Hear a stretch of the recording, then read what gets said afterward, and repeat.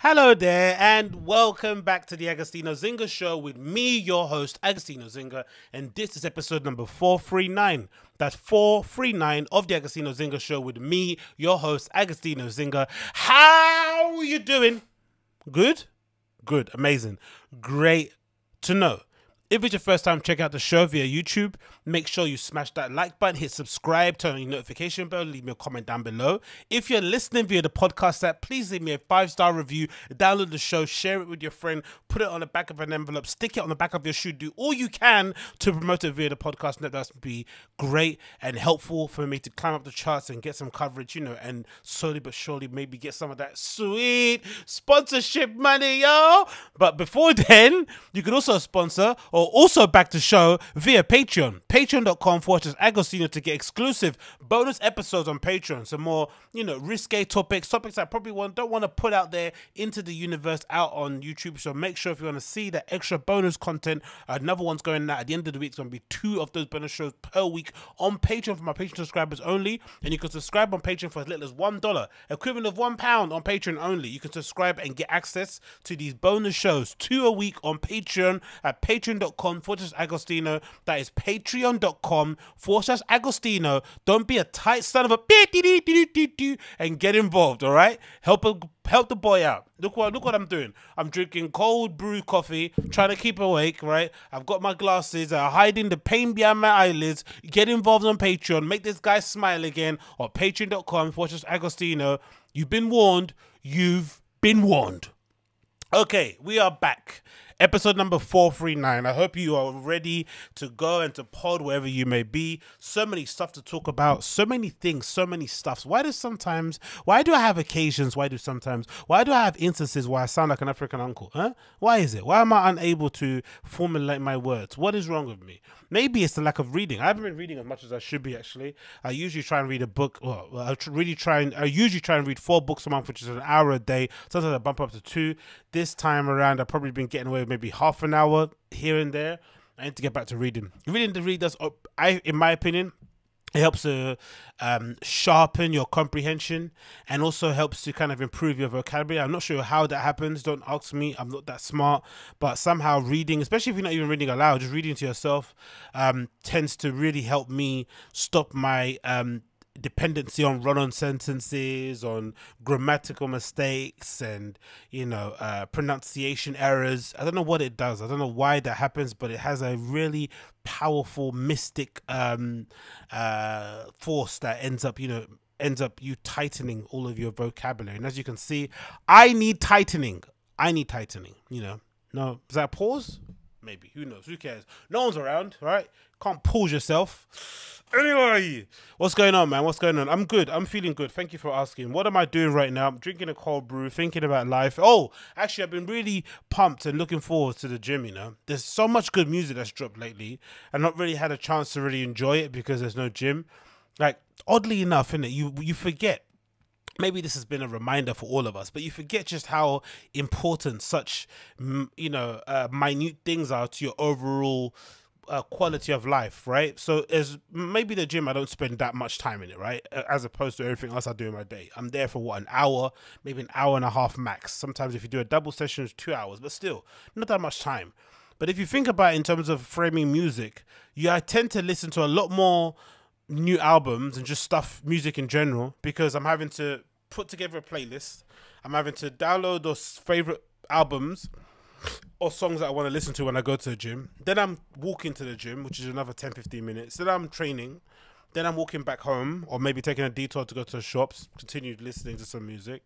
Then I'm listening to that music when I come back home and I'm in the shower. Then I'm listening to that music later when I'm having some dinner.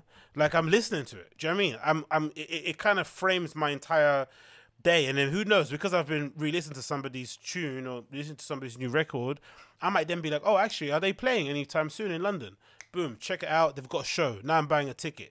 So it's really changed the entire experience of listening. And I'm sure artists have definitely felt that. They definitely felt, I would assume, as counterintuitive as this sounds, because most people would argue, oh no, you're indoors, so most people are listening to music. But I think it's the opposite. I actually think is happening is that most people are probably listening to less because they don't have the avenue or the outlet of going out. That usually I would kind of use the example of like training in martial arts, right? But a lot of people say if you train in any kind of self-defense, that it's really good for your mind, body, and soul, because it helps you to kind of get out that little bit of aggressive energy that you have during the week or during your day, right? You kind of have an outlet to kind of, take it out on something, a partner that you're sparring with, a heavy bag, whatever. And we don't have that without the freedoms of going outdoors. We don't have clubs, we don't have bars, so you can't get out that kind of devious going outery sort of vibe that you want to, it's hard, you can't get it out. Do you know what I mean? It just I don't know, I've just noticed it, maybe just me, I don't know, I've noticed I've definitely decreased in my amount of music, even the stuff I've been trying to put together for mixes and stuff. Like, I listen to stuff here and there, but it's just not the same. You know what I mean? It's not the same. Like, sometimes my entire week or sometimes the entire month will be framed around a particular event I was going to, a rave, a this or whatever, a gig, a showcase, a record launch. Sometimes if you were to Phonica and that kind of stuff, your entire week would be framed around maybe, especially if it was a gig of an artist I haven't listened to in a while, it'll be kind of going through their discography, re-listening to old stuff, picking out stuff that you like, that you're looking forward to maybe seeing live, maybe watching some clips of the other performances. Like, it all was part of it, and now it's a little bit difficult. But that being said, the new Drake EP came out. Is it EP or is it a little? It's a little. Yeah, so EP. EP's more than 4 in it, so it's not an EP. But he put out a little pack to keep the streets fed. It's called Scary Hours 2. Pretty decent. The first track I'm sure we heard already because it came out as a leak. Prior to COVID, I wasn't a big leak person. I tend to kind of wait for albums to come out. But, with the lack of going outdoors, the only thing you have to look forward to is listening to music you're not meant to listen to. So I listened to leaks now. So I heard that. The track with Little Baby goes, is really good. Little Baby fucking delivers. Absolutely kills that track. And then you got the track with Rick Ross and Drake. I don't think they've ever have a track together where it kind of flatters to deceive, or it doesn't maybe meet your kind of criteria of pleasure. It's just so good. They have such a great combo, isn't it? Drake and Rick Ross. The only thing I'd say as a criticism is that maybe the Rick Ross verse is a little bit too short. The track is like 6 minutes 50 and it's mostly Drake just going off. But I would like maybe to have heard Rick Ross have a longer verse, maybe do half and half. That would be pretty good. Yeah, that's really decent. And then what else I've been listening? Oh, and then Tory Lanez has got a little project that he put out too. I'm gonna say it's an album because it's about 10 tracks. I think it's 12. Let me say it's 12. It's called Loverboy or Playboy. Is it Loverboy, Playboy? What is it called? I've got it here on my list. Let me get rid of this. Albums. It's called Playboy. It's really good, man. Really, really good. It's a real shame with Tory Lanez. Again, I was never the biggest fanatical fan of Tory Lanez. I think I've seen him perform live once and I wasn't that impressed. It was pretty bad, to be fair, but again, I don't know if that was just at each stage of his career, and because of the stage itself, it was essentially an arena. This is when Future came and performed in London here at the O2, and Tory Lanez was one of his opening acts, along with Rich the Kid and a few other people. I forgot. No, Rich the Kid was Travis, wasn't it? Anyway, I remember he was performing on that stage that Future. He's performing at the. Was it Future or Travis Scott? It was Future, wasn't it? I think it was Future, or was it Travis Scott? It might have been Travis Scott. Regardless, it was at the O2. I remember him, it might have been Travis Scott actually. That was weird. Wow, so they must have made up. So he was performing, if you remember, Travis Scott had this mad stage design. It was like it was similar to what Drake did, where he had like a massive box that was basically a screen that you could project stuff onto, or you could project stuff out of, regardless of how it worked. And Tory Lanez was performing on it, and it wasn't really good. That way he sings and that style, it probably doesn't really work that well for that big of an arena. The sound kind of just kind of evaporates in the atmosphere, and it kind of sounds a little bit weird, high frequency. But now imagine if he's performing like he is crooning on a song in like a 500 cap, arena, a 500 cap venue, 1,000 maybe cap venue. I think it would sound incredible. But that aside, it's just a shame, innit, that he's putting out such great music. Like he put out this album called Loverboy that I like. Then he called Playboy, Loverboy. Then he's got another one called Loner. I think they're like a 2-pack. I imagine they're a thing he does together. I'm not too sure, but they're really good, right? Really, really good, front to back. Like great R&B, amazing singing, good melodies, great beat selection. Production's like all over the place, but in a good way. really interesting kind of ideas, you know, that he's kind of experimenting with in terms of flows and whatever it may be, and melodies I was mentioned previously. But no one's given him any kind of looks because of the whole Megan Thee Stallion situation, right? Did he shoot her? Did he not shoot her? Was it him? Was it not him? What actually occurred in a car, no one knows. And we're in a situation now where it's like, what? It's been like a year. Has it been a year? It might have been a year. I think it was during COVID, isn't it? So it feels like it's a year. Is it a year? I'm not too sure if it is. It might be less than a year. But regardless, right? It feels like we've been living with this for ages and we still haven't got any sort of resolution as to what exactly occurred. No one's talking. No one's really being open about what actually happened. Everyone's kind of keeping mum, apart from Megan, who kind of categorically said, no, he did it. There's no confusion. He was the guy. She pointed at him, said his name even after, I think she said his name maybe in the third or fourth video she put out. The first time she kind of skirted around it, but then she directly said, no, you shot me. You know you did, blah, blah, blah. But he adamantly denies it. And I don't know, man. I think considering what's at stake, considering how hip-hop has treated other men who have been violent towards women, especially ones who aren't grandfathered in, because, you know, you think of somebody like Fabulous and stuff, right? Allegedly, he must have knocked his girlfriend's, his wife or mother of his child's teeth out. That's what we allege happened on those Shade Room blogs. And nothing really happened to the situation, right? He kind of went quiet for a bit, came back, and everything's fine. They're now like a happy family on social media, but he didn't really have to face any like consequences. So there is obviously a bit of a hypocritical thing going on, or more so just a different, you know, treatment for people. I guess that's what you get if you're Fabulous and you've had what 20 plus years in hip hop. You maybe that's part of the perks of being a legend in the game. Sometimes some things happen and they're serious, but because you're a legend, you're allowed to kind of ride it and continue on. It might just be part of the game, who knows? But it's still odd to me that we have two people who have different accounts of one incident that occurred, traumatic of course, but two wildly different perspectives on what exactly happened. And one person is able to kind of thrive, right? And Megan Thee Stallion's got everything has been given to her lately since obviously the shooting, whether it's for sympathy or whether it's because of artistry, who knows, who cares? It's not worth I'm debating at the moment, but essentially she's been able to just continue and carry on, prosper, of course, you know, doing her initiatives in terms of, you know, protecting black women and all this sort of stuff. Like, she's been able to really thrive off the back of it. But anytime Tory speaks on it, mentions it in a song, which I'm not really a fan of personally, but I get it. You know, your artistry is your platform to basically, you know, express yourself as you see fit.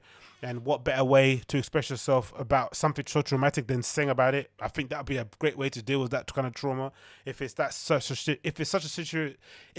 serious situation as we think it is, then music is probably the best platform to basically get your feelings across, because it's hard maybe to kind of articulate yourself in a really cogent way, you know, speaking into camera or on a podcast or whatever, just maybe a bit difficult. But it's just odd that he seems to be the one that has to put his career on pause when we don't know what happened. No one's, it'll be different if it was like, okay, the court has judged, the court has ruled, Tory shot the girl, you go into prison for a bit, you take a fine, I don't know, whatever, then fair. But because no one knows what's happened, they have two different accounts of the situation. From if you look at it really closely, ever since that situation, all of Megan's closest friends at that time have fallen out with her. Who knows why? If it's because of has to do with Tory, we don't know. She has different friends. She has a whole new boyfriend now. It's just odd. So it's a bit out of order. Do you know what I mean? People don't get to listen to his stuff with an objective eye, because obviously in their heads they think he did what he did. He did what he's being alleged of doing. And then with Megan, she also has another thing over her as well, because people don't then tend to give her the credit that she might deserve, because they say, oh, you're only getting a credit because you got shot. So it's a really bad situation to be in for all involved. As per usual with these sort of things, no one really wins. Even if it does get ruled that Megan lied, or if it gets ruled that Tory did shoot her, no one wins. She's had to have this whole thing over her head for more than a year, as has he. He loses his career or loses momentum, loses your industry contact. Because that's a big thing, I'd imagine. That's a big thing, I'd imagine. I'd imagine it's not more so. Let's say he gets away with not going to prison because he's a celebrity and he ends up taking a plea deal. Let's just imagine a scenario. It's not exactly the fact that a plea deal is sort of like an admission of guilt. It's more so about what that does to your connections in the industry. Because I'd imagine a lot of the reason why some artists are as successful as they are has a lot to do with their artistry and their talent and their work ethic. Yeah, I understand.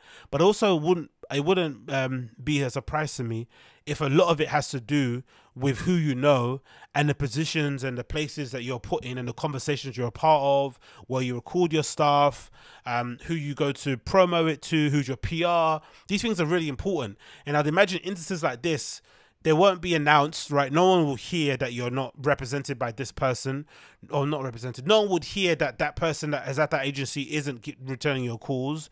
No one would hear that that studio isn't allowing you to record there anymore. These will be things that are just on the kind of need to know basis in the industry. But that is the kind of thing that's going to greatly affect your overall ability to make music, right? And make money, and tour and connect to your fans and shit. So that's a bummer about it. Like, regardless of what I think of the story, in general, no one would win. You know, Tory's album's coming out. No one's talking about it on the timeline because no one wants to be, you know, accused of being an enabler or co-signing, you know, somebody that might have done something really heinous to a woman. Like, it's just a whole situation, whole madness. And again, like I said, with the Megan thing, every bit of success she gets, everyone says it's not real, it's not valid because she's just riding the protect all women sort of like promotional hype train thing. No one really wins, unfortunately. But again, like I said, Tory Lanez's album's out now. It's called Playboy. Check it out. It's really good. I enjoyed it for what it is. It's very, very well put together. Next on the list we have this really mad launch from SpaceX, isn't it? So SpaceX Starship SN10. This is the latest in prototypes that they are putting together in order to test if this way of flying rockets is actually viable, right? If they can do this, you know, numerous times with these prototypes, they can maybe slowly envisage a future where they're going to be able to send this spaceship to Mars in order for us to maybe have a possibility at prolonging our lifespan and allowing us to basically relocate to another planet if we end up inevitably turning the planet that we're on into cabbage, or less cabbage, coal, right? And it worked to a certain extent. As you can see here, I'm going to play a bit of the liftoff video for you. Starship SN10. OS 10, 9, 8, 7, 6, 5, 4, 3, 2, 1. Ignition. We have liftoff. Wow. It's lifting off now. It's so cool. Wow.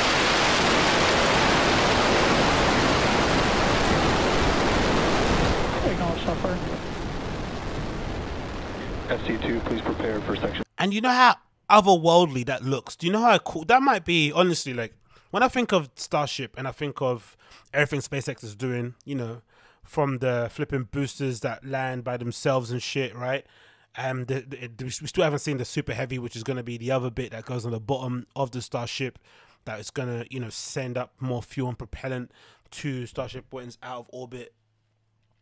It might legitimately be the coolest thing that we get to see day to day since the iPhone. Do you remember when the iPhone first was, you know, released and we first got a glimpse of, you know, Steve Jobs on the stage saying it's a phone, an email and a music player, a phone, email, music player, and said it's one thing together. And we saw this thing, oh my God, and it's got a screen you could touch. Before that, all you've seen is, you know, Sony phones with a stylus and whatever it may be, and those little foldable mini laptop things. It just blew your mind, like, oh my God, this is a glimpse into the future. Like, wow, right? This is similar.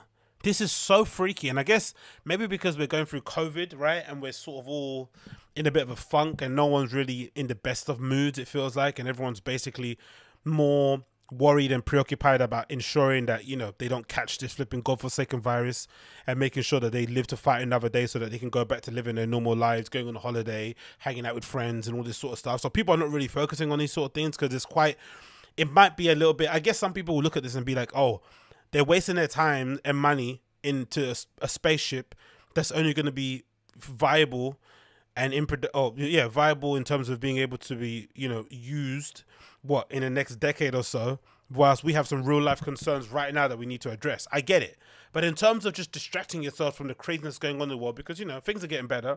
There's a vaccine in most places of the world. You have access to some vaccines. Whether or not you can get them is a whole nother issue. Whether or not your government is set up to basically roll them out, who bloody knows? Because it sounds like, you know, except for New Zealand and Australia, everyone's doing a terrible job. But in terms of a pure distraction from the rigors of everyday life, this is fascinating to watch. This thing's like, what is it, 14 stories high or something stupid like that, plus a super heavy underneath it? It's going to be a gargantuan thing to just witness, and it's lifting itself, you know, on its own up to a certain altitude. Then it's turning off its engines, belly floating, turning into a belly flop maneuver. Its flaps go inward so it can control itself. And then it turns on a couple of engines to shoot itself back upright again, and then lands. Like, are you insane? Do you realize how crazy that is? Like, it's absolutely crazy when you think about the conventional design of a space rocket or a spaceship. Is like, you know, the shuttle, or just, you know, just a conventional missile looking thing, and you got this. Wow. 35 OSC FC1 LVN.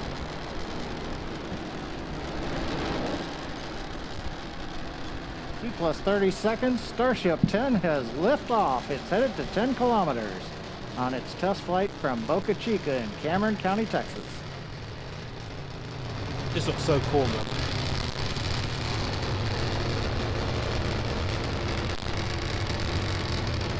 Look at that. That looks beautiful. See a little heat shields on the outside as well to, you know, so they can find out and test whether or not it's going to be able to re-enter the atmosphere easy without incinerating itself.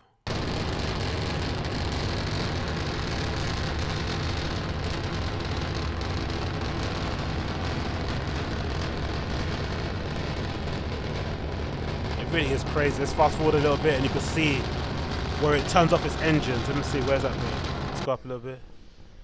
Let's fast forward. It gets to a certain altitude, it turns off all its engines, and then just sort of like free falls. Minutes. We're at 10 kilometers. We've gone into the hover. We're still being powered by the single Raptor engine. Wow, it's hovering now. How amazing is that? Let's fast forward a little bit. Oh, there you go. Oh, it's turned off the engines now, right? There. So cool. It's so cool. This is a proper dad boner, but look at that. Wow. Look at it. That is incredible. Incredible to look at. And this is the belly flop maneuver that's going to allow it to re-enter Mars' atmosphere one day. T plus 4 minutes and 40 seconds. Starship has transitioned. It's flipped to the horizontal mode, beginning the descent back to the landing zone. Wow. Look at that. Free falling. The flaps are pointed up to help control it. And I guess it's got some sort of vents on the side. That's what the little burst, right? That's kind of controlling its altitude, I'd imagine. Or kind of controlling its, where it kind of balances on the axis, I'd imagine, right? Is that it, right? So, those little bits. Wow. It's still going. We're down below 2 kilometers. We're preparing to light 3 Raptor engines to begin the flip sequence. It'll culminate with landing on the landing pad in Boca Chica. That sounds so cool. And now it's super free. Imagine being underneath that, like, oh my god. There we go. Engines reignite. Back upright. One engine turns off. The legs come out.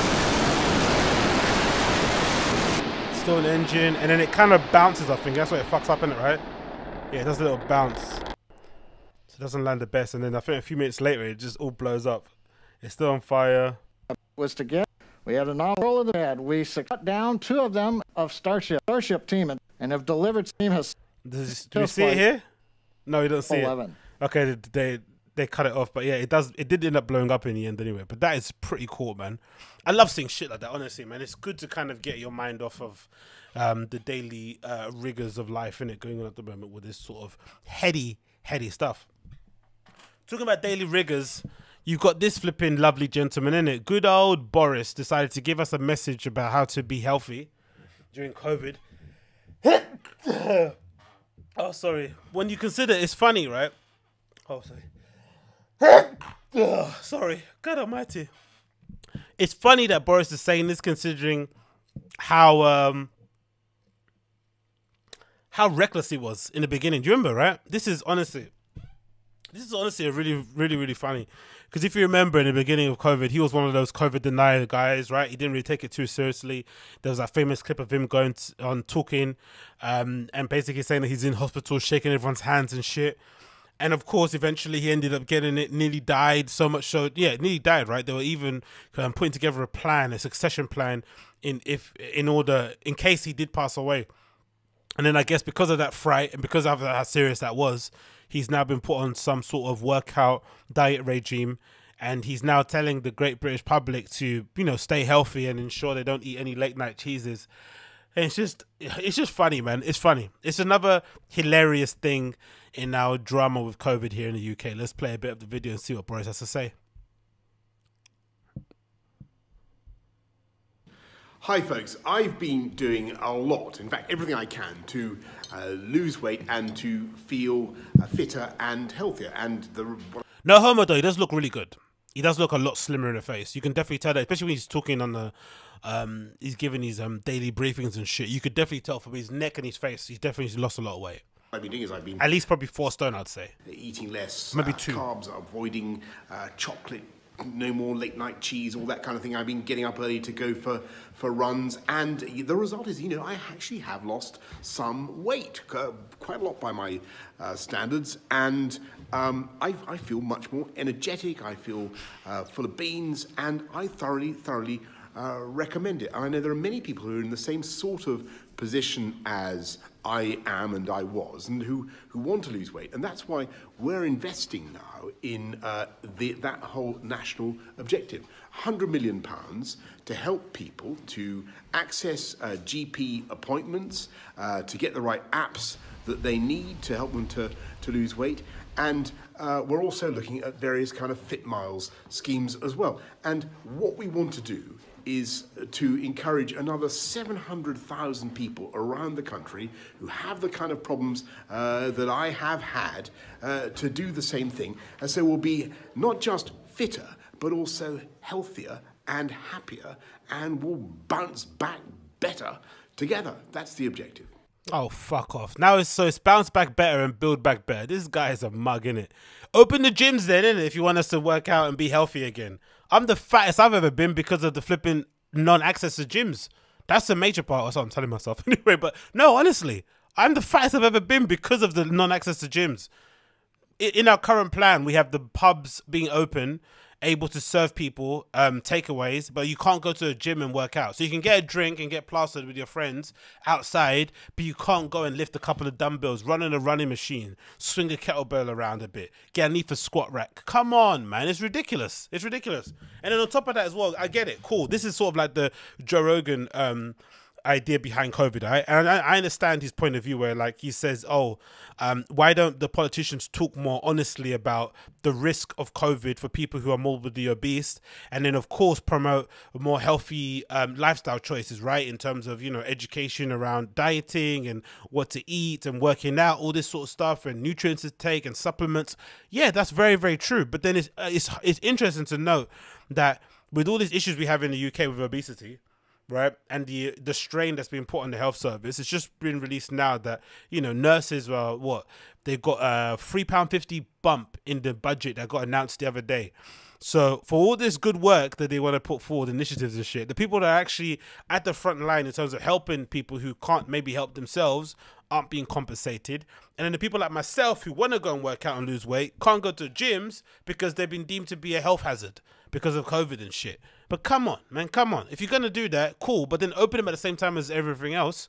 Why non-essential shops, or, you know, or like I said, why can we go to bars and pubs and have a drink with our friends, but we can't go and work out in a gym? That's the only annoying part about it, I think. In general, it's good for him. He looks healthy, he looks fit. He can be there for his family, all that good stuff, blah, blah, blah, blah. He probably look better in a suit. Yeah, we get it, but allow us to go out then. Allow us, for God's sake.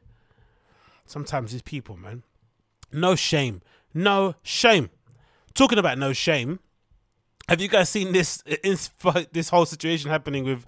Well, it's been resolved now, but Lady Gaga's dogs were robbed, right, from her dog walker, walking the dogs late at night. Some hoodlums came around, snatched the dogs off of him. He didn't want to let go of the leash, and so naturally they shot him 4 times in the chest. Luckily, the guy is making a full recovery, and then Lady Gaga puts out a post basically offering $500,000 for the safe return of precious dogs. The dogs are eventually found tied around the lamppost, and everyone conveniently forgets about the guy that got shot 4 times in the chest.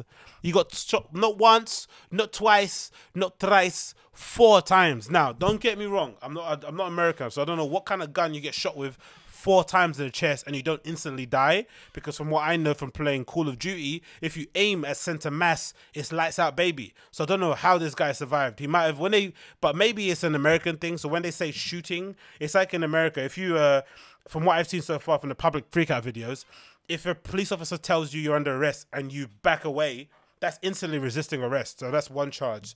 If you then, struggle, then it can be an aggravated arrest or something, right? Everything that you do that doesn't kind of equate to you complying to their every demand is essentially a charge on your rap sheet. So maybe when they say shot, it could mean anything. It could mean the gun discharged, but a bullet didn't come out. It could mean ricochet. It could mean shrapnel, whatever it could mean. But it just doesn't make any sense to me how someone that gets shot 4 times is alive. But thank God he is, right? The Lord above, his family are super happy that the guy's alive. But there's no mention of him. No one gives a Scooby about him. Do you even know the guy's name?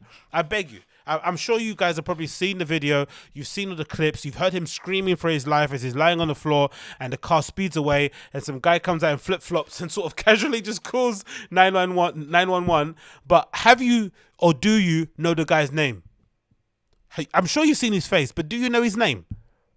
It's insane. And this report basically drums home the lack of kind of humanity and the fact that really and truly no one gives a shit about you or I, do they? They don't care. We all care about ourselves. So Lady Gaga cares about her dogs. She went her dogs back. She put out a big reward. She was on social every single day until those dogs were found. She eventually got them back. But in terms of humans, in terms of you and I, human beings, right? No one gives a shit because this guy is laid up in the hospital posting paragraphs under his captions about his experience and no one's caring. And then when they're covering on the news, such as this clip here, it's a very different way of presenting it. So let's play this. Next tonight, dogs returned. Lady Gaga's French bulldogs found safe days after her dog walker was shot during an armed robbery. He is expected to make a full recovery. ABC's Zareen Shah with the latest on the investigation. Tonight, as the search continues for the men who shot Lady Gaga's dog walker and stole 2 of her beloved French bulldogs, LAPD confirming this afternoon an unidentified woman found the dogs tied to a pole Friday night, miles away from where they were kidnapped, and returned them to this LAPD station. This follows Wednesday's violent snatch operation where 2 men shot dog walker Ryan Fisher in the chest 4 times. Okay, we heard his name once, All right? captured on surveillance video obtained by TMZ. Gaga promised to pay $500,000 for Koji and Gustav's safe return. Koji and Gustav got $500 reward, right? But nobody put out a reward to find out who bloody shot the guy. Why? Is it because she was told not to by the police? Because essentially that's a bounty, right? You can't actually put a bounty to someone's head. But come on, surely you can put up some sort of reward for information leading up to the arrest of somebody. You don't want people to go out there and go all bounty hunter on somebody, but at least information, especially if a guy, for instance, if you care about your dogs this much, I would assume, right, that the person that walks them is probably a family member, right? They're not a friend anymore. They're not an employee. This person is like somebody that you will trust with your literal babies, right? And even though it makes me barf my mouth, people regard their pets as babies, but some people have that real close connection with their pets, with their animals. So it makes sense, right? The person looking after them is somebody that you really trust. And they're involved in such a traumatic incident like this, right? Shot in the chest. Not once, not twice, not thrice, 4 times, right? And then you only offer up a cash reward for the dog safe return, but nothing for the information of who shot your dog walker. God almighty. No one cares about you or I. That's the message, all right? Care about yourself and your family and your friends, because really and truly, no one cares. No details Dogs are on cute, if and how the woman would receive $500,000, an offer raising eyebrows when Gaga tweeted it out. You might encourage other people to do bad things for. They've got a former FBI, honestly, bruv, they've got a former FBI agent talking about the theft of 2 dogs on TV. On TV, right? Guys have got no healthcare over there in the States. The whole stimulus check thing has gone quiet, right? The Democrats are in power now, right? The whole stimulus check, £2,000, has gone out the window. It's now $1,400, right? You just send flipping bombs and missiles over to Syria. Huh? People are flipping, giving what? The Mr. Potato Head, making Mr. Potato Head flipping gender neutral or whatever it is, giving it pronouns. And FBI agents on TV talking about 2 missing dogs. Holy shit.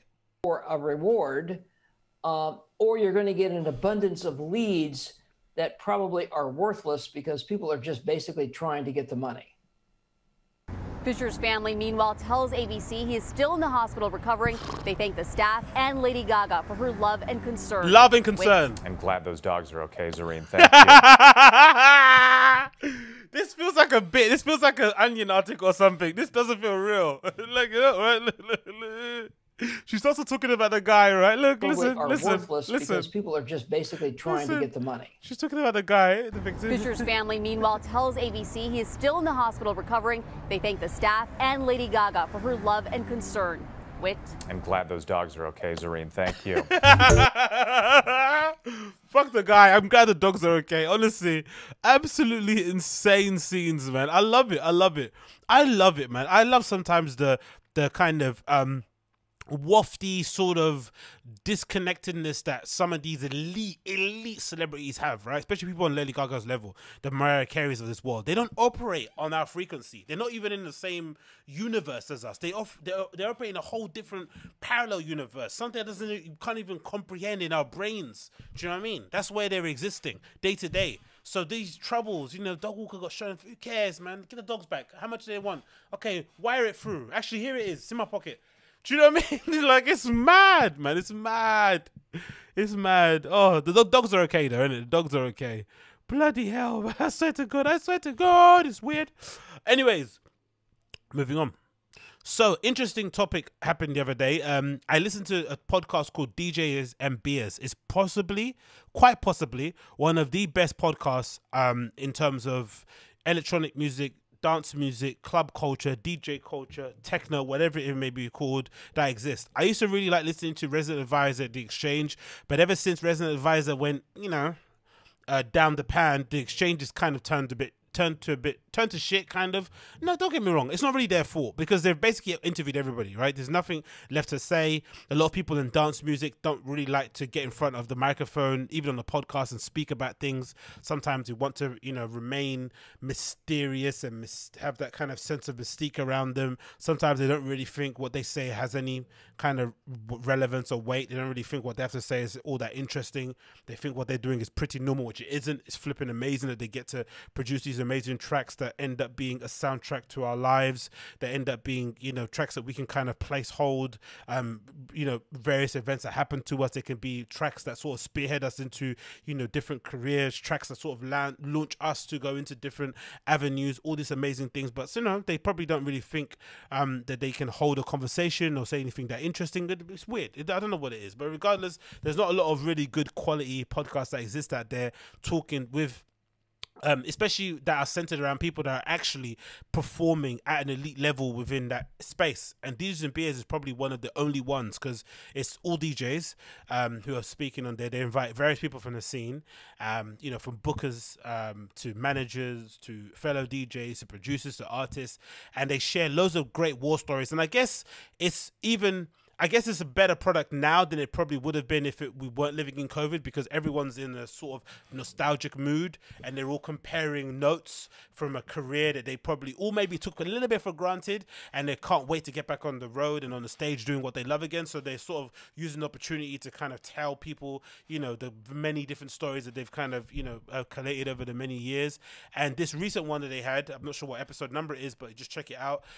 It kind of features one of the guys that's involved with the booking at Fabric and another dude who's, I've got to say, heading up a booking or management agency. I think it does PR or something on those lines. Anyway, along that topic, they were speaking about Fabric reopening.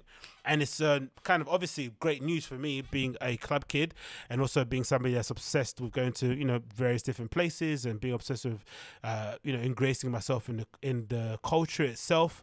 But an interesting argument in terms of what happens now going forward with Fabric in terms of their approach to things, right? Because if you're not familiar, Fabric is obviously one of our main clubs here in the UK, in London. It's obviously got a very long and storied history within dance music scene, but it's gone through a little, you know, a few bumps along the road, especially when they had to close due to that drug bust and unfortunate occasion when a couple of kids passed away due to being, you know, due to ingesting some drugs they probably shouldn't have taken, or maybe they were sold some buff stuff. But regardless of the issue, they went, regardless of the circumstances or what exactly happened, some very unfortunate circumstances led to the place's, you know, abrupt closure. Then they had the whole licensing thing, and it's kind of, from the last time that I've been there, it's not really, in my experience when I've been there, it kind of felt like the weight of all those situations is weighing heavy on the club, and it just felt like a really weird place to party. From the security check to going in, it's just a really strenuous experience. It doesn't necessarily fill you with glee to go and dance on the dance floor. It takes a lot for me to decide to kind of forego the other venues that we have here in London and directly focus my attention to going to Fabric. And quite honestly, the lineups are pretty crap for the most part, in my opinion. Obviously now they've kind of changed things, and as the guy mentioned in the podcast, DJs and Beers, they're specifically trying to cultivate this residence roster where they can basically have a group of DJs who are kind of, you know, on different stages of their journey in terms of, you know, their DJing career, and have them playing various days along the weekend, and then obviously having them playing various days along the weekend, and then obviously having some big headliners that come in who can then kind of pull a bit of a crowd, but basically making sure most of their programming is centered around these residents, which I think is great. It's a lost art here in the UK. We don't really have it for some reason. I know why, because, you know, the ticket prices and bars need to make money on the bar to kind of justify keeping the lights on and hiring security. So more often than not, they much prefer to have promoters come in, do one-off shows per month, or, you know, bi-monthly, book really big DJs in who can command a good ticket price, who can sell tickets, and most importantly, because that is also something that is probably on the front of everyone's mind when they're making events, and that essentially then kind of pushes back the ability for resident advisors to have a career or to have any sort of way of slowly but surely working their way up the DJ circuit, which is why, in my experience, because I'm a DJ myself, I have found most of the people who are successful from my sort of like lower to middle tier, usually the best way to get kind of like to jump a few tiers or to kind of get yourself in the right places is to befriend a certain promotion group, befriend a production crew, befriend a club, get involved that way, or even just set up your own club night. That's the only way to kind of get yourself involved. If you want to do the whole resident advisor, the kind of the kind of ideal way, which you kind of see promoted in Germany and sometimes in places like Holland as well, where you have a set amount of people that play every weekend on set days during the week, maybe a Thursday and a Friday, in places like Munich and shit. And then, you know, then they get an understanding of the club, they get to develop their sound, the punters come in, they get an idea of what they play, blah, blah, blah, blah, you get a connection, and obviously you kind of grow over time. That stuff doesn't really exist because of that. But obviously, through this conversation on the Users and Beers, that resident advisor Booker is basically saying that, no, I want to change things. I want things to change for the better. And now they've just announced, just the other day, that obviously Fabric is reopening for the weekend, and it's looking like a pretty decent affair. So this is from Friday, 25th of June. It says, as the world unlocks from the COVID restrictions, we are looking forward to welcoming artists and clubbers back at EC1 with a weekend-long celebration of the UK-based talent and residents blending house, techno, D&B, and more. So no DJs announced, zero lineup, put out the tickets, back-to-back weekends, and just going for it. Do you know what I mean? And I think this is great. But I think for the future of club culture in the UK, especially in London, and for the kind of possibility for people like myself to maybe eventually get to a level where I'm playing like a headlining set somewhere in a club, or I'm commanding a big stage somewhere on a festival, this is the only option. This is the only way things will change, is if the industry allows their permits an option or a way for people like myself or people who are a bit higher than me, especially the ones in the middle tier I feel more sorry for, to basically able to do, because if you're in the middle tier, you're most likely wouldn't have played these sort of places unless COVID happened, unless Brexit happened as well, because the possibility for these places to go and fly in big headlining European acts kind of dwindles, and then obviously that increases their demand in Europe. They end up charging more of a fee that then prices them out of maybe coming to the UK because of the visas and all that sort of shit. So it's an advantageous moment, and I'm just hoping now, because again, it's twofold. It's not just, it's threefold. It's not even just the artists. It's not even just the venues and the bookers and promoters. It's up to us as well as punters to back these nights. We have to go and vote with our feet, because the unfortunate reality of the situation is, as much as people hate it, those business techno people, they sell tickets, they move numbers, right? They command the fee that they are, sometimes unfairly asked for, especially during hard times. I've heard of rumors of, some very prominent business techno people refusing to lower their fees, right? Because they're saying, yeah, it's a buyer's market, right? There's not a lot of places open. I'm a rare commodity. I can actually move tickets. So if you want me to play, you have to pay my fee and some to guarantee my appearance. So, some people are being, as cunty as you would expect them to be. But there's a reason why they command that fee, is because they can legitimately sell tickets. And they can obviously bring a crowd in that's going to buy drinks at the bar and not try and slip stuff in their sock and shit. So that is a reason. So I guess it's up to us as punters and customers to kind of change the narrative. We'll obviously be hungry to go out now, because we've all been locked indoors for flipping ages. But we need to go out and vote with our feet, attend these places, attend these raves that are happening over the next, few weeks. Or when July happens anyway. Well, yeah, July, is it July? Yeah, it's July, isn't it? June 21st onwards, we need to be the ones voting with our feet, and in order to kind of push it so that Fabric have no other option but to continue this sort of thing. Because if this doesn't work, you can't then complain if they go and book all the standard business techno people and put them on lineup, because they know that works too. They know that works for sure. Anyway, continues here. While we're excited to reopen, this will be dependent on our confidence in being able to do it safely under the government sanctioned COVID protocols. We'll do it if we can be sure. As with everything under COVID, the opening date may change as we follow the government scientific advice and on when to hold and when to open. And if we have to push back, the reopening tickets would be transferable or, of course, fully refundable. Unfortunately, we can't promise a refund of the booking fee. Cool. And also that as well, don't be a knob as well. If you buy a ticket for an event, especially with these kind of TBC requirements kind of coming involved, don't be a prick and start demanding refunds and shit. Take the risk. Back the clubs. If it doesn't happen, hold on to the ticket. Don't refund it. You're going to be able to use it sooner rather than later anyway when the world does reopen, even if it's not exactly on June 21st. So buy at your own risk, but also don't be a knob.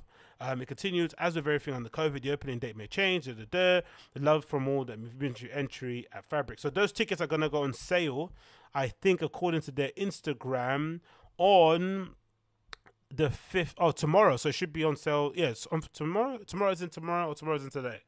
7 hours ago. I'm going to say tomorrow's in today. It's 5 p.m. So definitely check out if you haven't purchased those already. They're definitely going to be flying out. Even if they're 35 quid, people are not going to give a shit. Even if they're 50 quid, they're not going to give a crap. So definitely get involved. But again, I'm interested to see how this progresses forward. I'm interested to see if this is going to be the method going forward. If we're going to have to rely on residents, because the evidence so far suggests it's not going to happen. Everyone's kind of talking a big game and, being all optimistic and less cynical as they probably would have been. But from what we've seen of these plague raves, most of these plague raves, with the exception of maybe the possession parties they put together, most of them contained either more than one business techno kind of person. Like they didn't, I didn't see any other plague rave happened, even the legal ones that didn't involve someone that has some sort of connection with the business tech or not. So let's see. I'm hoping for the best, but you know, you never know. Next on the list here, we have good news too. Crank Brothers are putting together a little party as well. That's going to be pretty decent. Crank Brothers present Shoreditch Street Party. Dixon playing for 6 hours, man. As you can see, I've already registered. It's on the 31st of July on a Saturday, so it gives them plenty of time to plan. If things get pushed back too, they've got a lot of room to kind of wiggle and shit. As you can see, this is usually where they host it. It's a little street off of Shoreditch that they basically cut off from everybody else and turn into a bit of an outdoor party. It's a pretty decent idea, to be fair, and it's probably the kind of thing that Shoreditch want to promote more so than clubs and stuff, because they're a bit, you know, nervous about there being stabbings and stuff like that happening in that sort of area.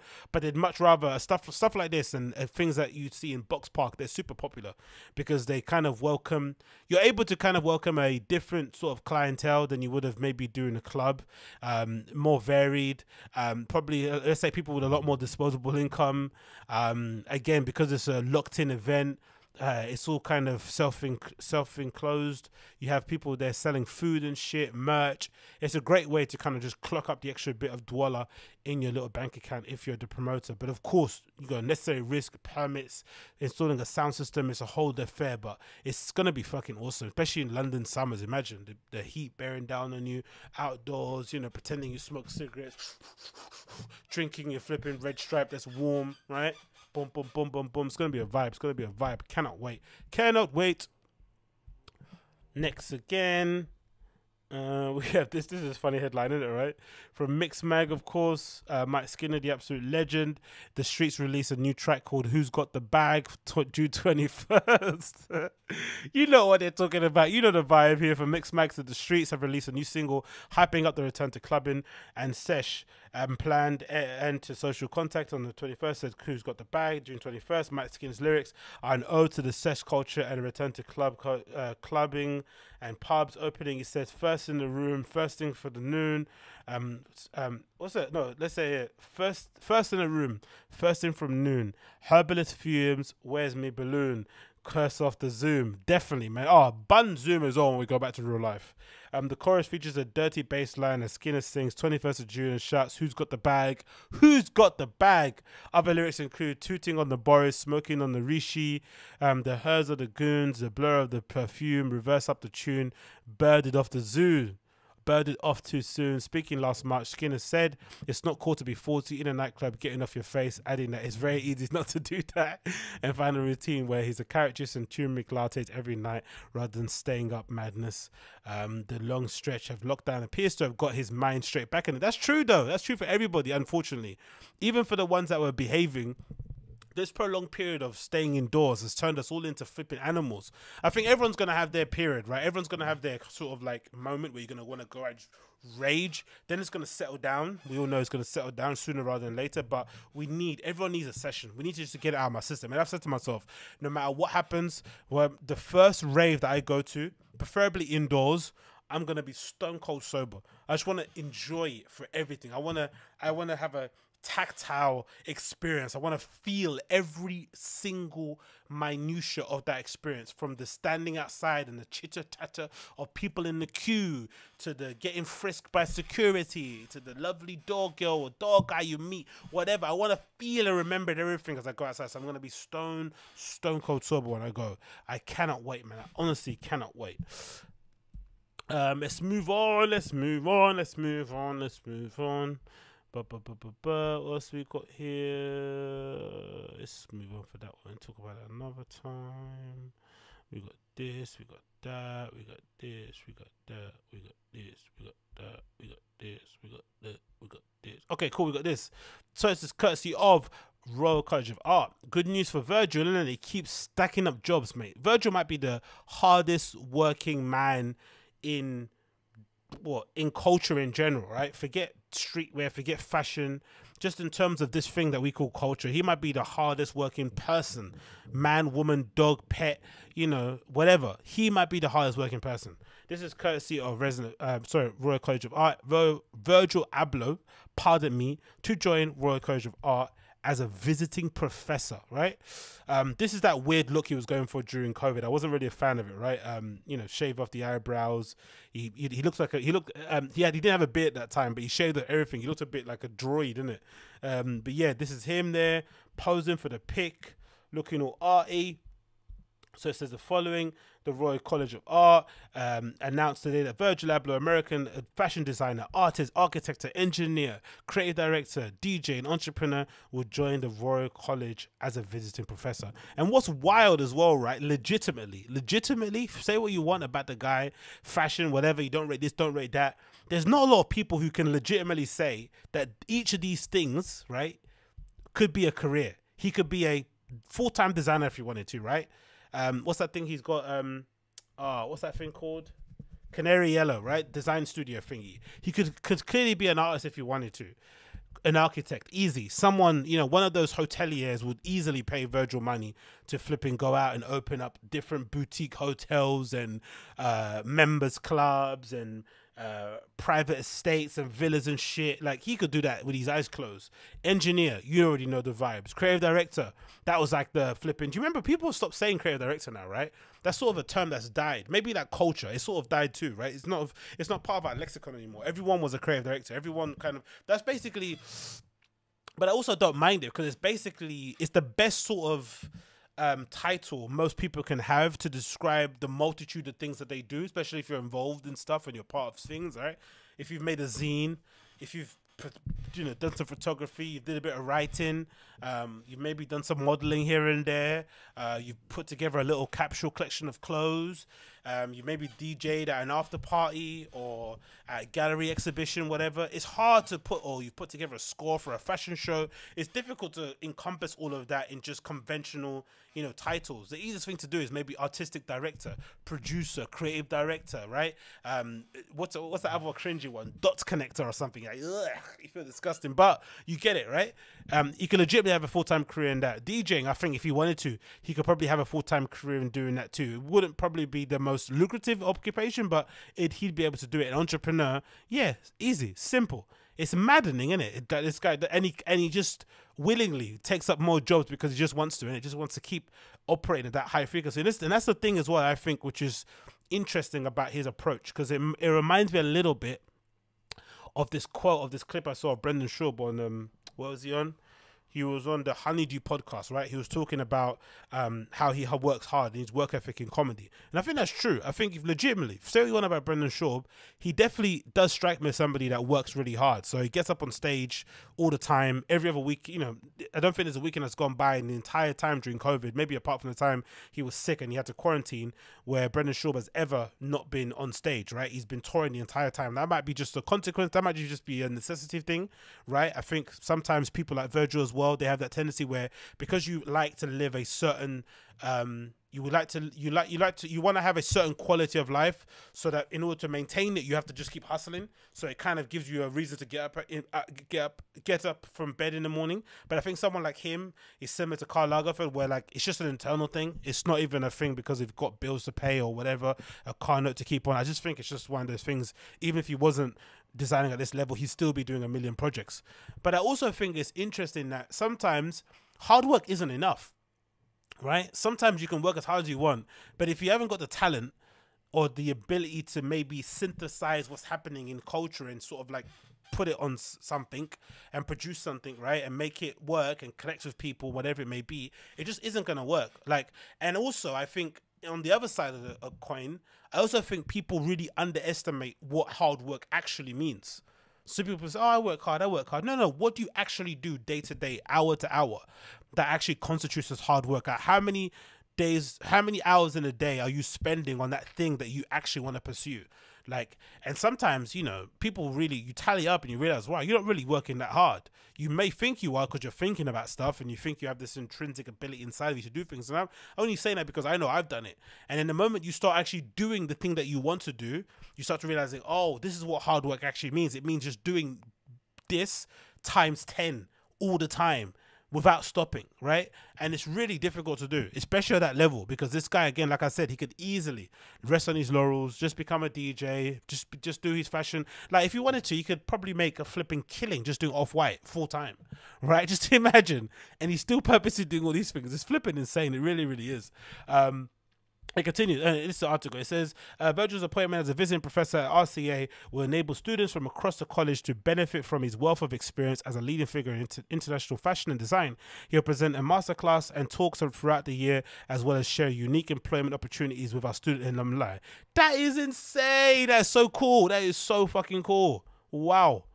Internships available, positions are available, paid jobs and shit. And again, that's the thing you have to say about this guy. Honestly, like, he has done some questionable sus things here and there, but you know, we all make mistakes, we all do things. So far, he's corrected them very well. And also, forget all that, right? Let's just say he makes these mistakes and doesn't even correct them. Just as a guy, he might be the greatest friend to have in the history of the world, isn't it? Everyone that stands next to this guy is essentially close to a millionaire. Everybody has their own thing going on, right? From the guy that does the cars to Heron Preston to flipping who else? Matthew Williams, maybe Jerry Lorenzo a little bit. You could say maybe that's more of a Kanye thing. To Jordan Sanders, who maybe you could say he was doing his thing anyway, but still, I'd say the platform got boosted by him. Even fucking Benji B probably got another signal boost from him. Like, everyone gets something from standing next to him because he kind of empowers you. The photographers that he's worked with that do all the documentaries for his fashion show, the models definitely get a boost in profile. Like, everyone. Like, he gives everyone an opportunity. Like, literally everyone gets a chance to blow up and do their own thing. Like, it's absolutely mad. So to think that this guy is giving you, students, the opportunity to work alongside him or stuff that he's done or other people next to him, blah, blah, blah, is mad. Mad. And definitely something that I didn't get when I went to university, bro. This wasn't an opportunity when I went. Central St. Martin's good. Oh, that place, man. Oh, that place. I have stories at Central St. Martin's. I have stories. And it continues. Virgil said, it is a great honor I joined RCA as a visiting professor to reinforce the importance of education and the hands-on mentorship of future generations. Sir Johnny Ive, RCA Chancellor. Johnny Ive is even getting in the place. God damn, what a cosign. He said Virgil is a true force of change and a powerful combination of creativity and entrepreneurial spirit, whose experience and mentorship will undoubtedly inspire a new generation of creative innovators to realize the full value of their potential. I'm thrilled that he's agreed to help us with our work at the college. Zoe Broach, RCA Head of Fashion, said Virgil embodies the RCA spirit of collaboration and ingenuity. Sorry, he is a designer and polymathic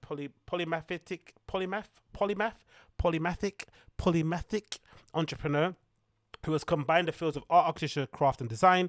Ultimately, the way he uses his practice to create social change is inspiring. I hate the term practice. I hate the term works. Ugh. Virgil has been artistic director of Louis Vuitton menswear collection since March 2018. He is the first African American to hold a position since at the Maison. He's also the founder and CEO of Milan-based label Off-White, a fashion house he founded in 2013.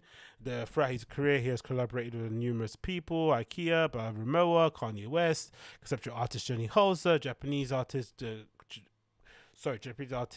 Takeshi Murakami. Virgil's passionate about the philanthropy and having recently created a fund to foster equity and inclusion within the fashion industry by providing scholarship and students with academic Black African American and African descent in summer 2020.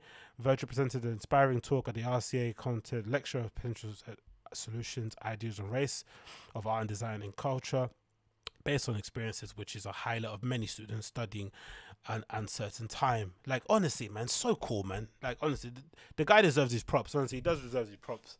Like, no one really on his level is doing it like this. The good thing about it is, I think, because he's such a good guy to people and he's obviously giving everyone opportunities, it kind of forces and puts people in an awkward position where they sort of have to reach back as well. I think there's a lot more wankers in the scene, but because Virgil's around, he kind of brings out the best in people in terms of, like, you know, who they promote, who they co-sign and shit. I think if he wasn't around, there'd be a lot more scumbagginess going on. So definitely he's a force for good.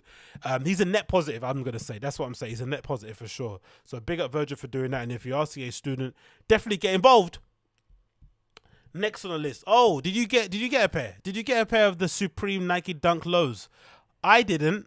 I'm sure you guys didn't get a pair either, but god damn it. What an incident. They sold out super quick, went out in record time. But it's interesting that they decided to kind of take this design. When did it come out originally? 2003, right? Was the Dunk Highs 2003 without the stuffed tongue? And I think they were just in blue. Is it blue, red, and black? Is it blue, red, and black? Is it free color? I'm not sure.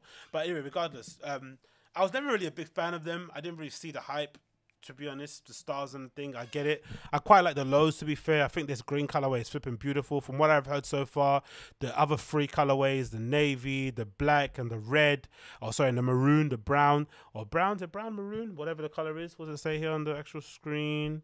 It doesn't say anything. It doesn't matter. Does it say when you hover across it? No, it doesn't. But regardless, supposedly one of these colors is Supreme exclusive, so I'm assuming it's this lime colorway, and then the rest of them are going to be available on the sneakers app. Allegedly, that's what people are saying.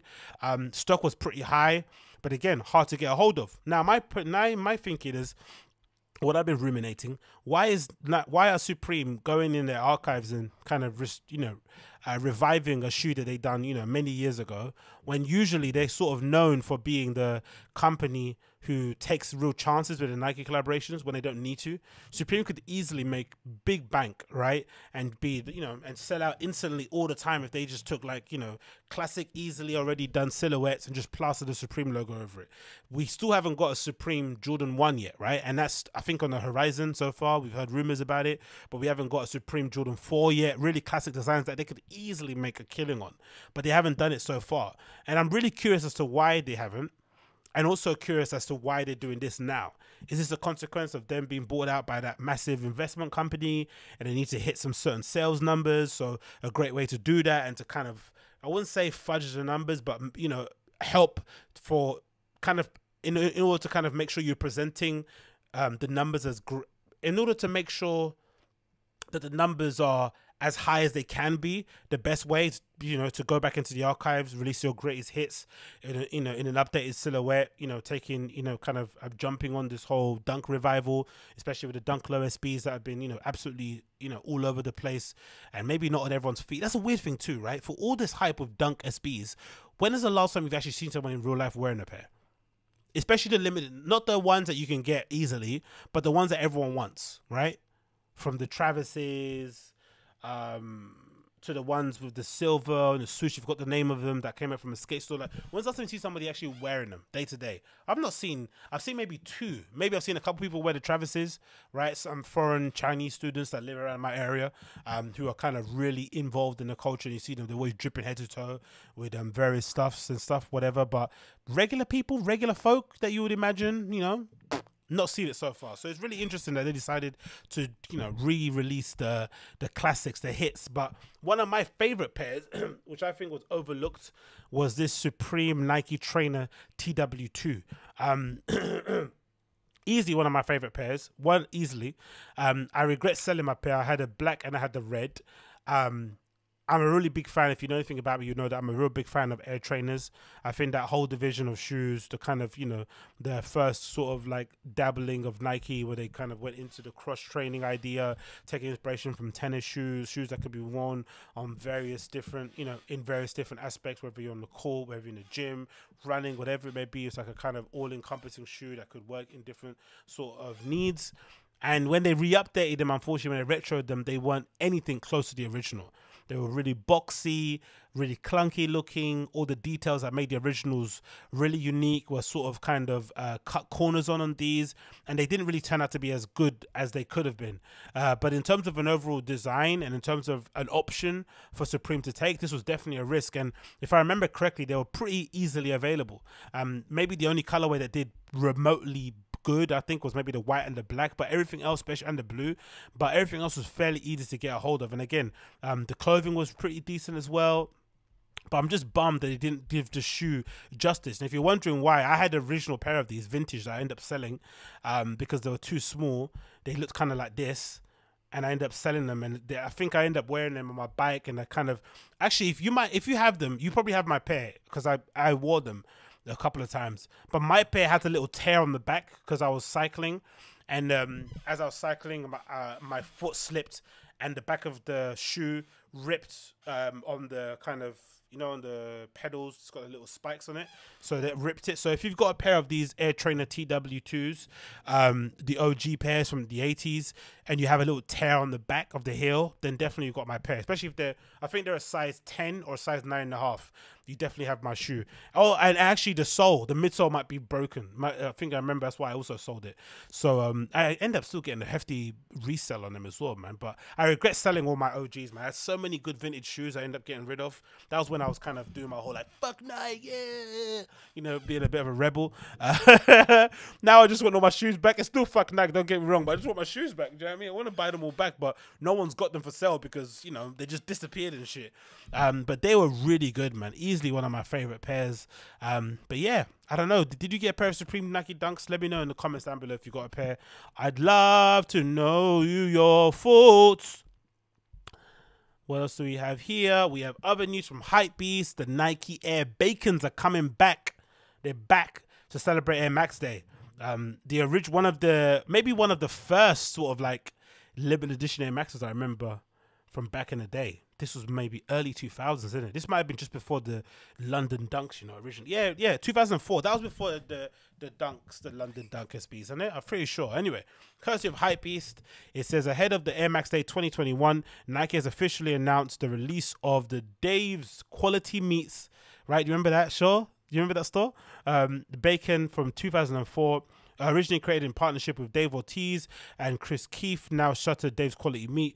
They're inspired by the various hues of the strip of bacon. That might have been one of the, you know, everyone's sort of losing their shit over the new Kith store, how it's super opulent and it's crazy. You had have this amazing store in Paris that's basically selling hoodies and shit. But if you remember back in the day, streetwear stores used to be fucking so cool and interesting. Do you remember who was that guy that had that store? That is it, Johnny Cupcakes, right? He's kind of streetwear adjacent. He's more of a friend of Bobby Hundreds and shit. He had that store in Covent Garden that was basically like a bakery, but it was a t-shirt brand, and it was all sort of like laid out that way, merchandise in that way. It kind of come in a donut box and stuff. Like, it was really cool concept. And then you had Dave's Quality Meat in New York, where it was essentially a butcher's that was instead a streetwear store too. Like, really great concepts that people had for their stores.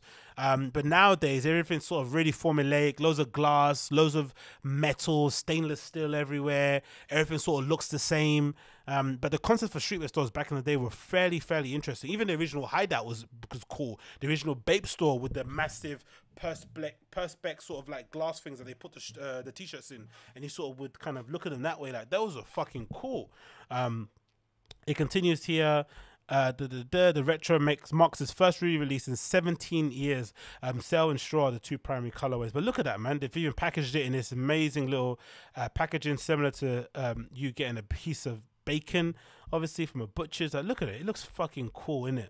Really, really cool. Even the laces are stuck that way. It looks amazing, man. Really, really cool. So definitely check them out. And you know what I like? And you can tell it's an actual streetwear store that put this together. A little detail that most people don't do with their product shots that makes me angry. Look at the laces. They laced them properly. They laced them properly for once, because it's not a stock pick from Nike. Nike make all this money with shoes and shit, and they can't relace shoes for product pictures. It drives me nuts. But look at them. Relaced. Right? Over, under. Right? Over, under on the left pair. And then look at that on the right pair. The same thing. Lovely. If anything, to be a little bit pedantic, I'd say, yeah, there is. It's perfect. Yeah, that's the instep. So it's over, under on there, because when you, oh no, sneakerhead shit, but when you're lacing a shoe, this bit, right, needs to go over. But if it's on the left-hand side, that needs to be the one that goes over. And then on the right-hand side, that the other shoe, you know what I mean? So it's like that way. That's how you basically do it. But look at it. It looks flipping beautiful. I can't wait for these to come out. When they're meant to come out, they're meant to come out on Nike Air Max Day, which is March 26th. So at the ready on the sneakers app. Now that kid from West Coast streetwear is gone, it might give us an opportunity to get a pair. I doubt it, but it might improve our chances. March 26th, RRP of $140, sorry, available on the sneakers app. Get involved. Let's see if we can get a situation. If we can't, off to China we go.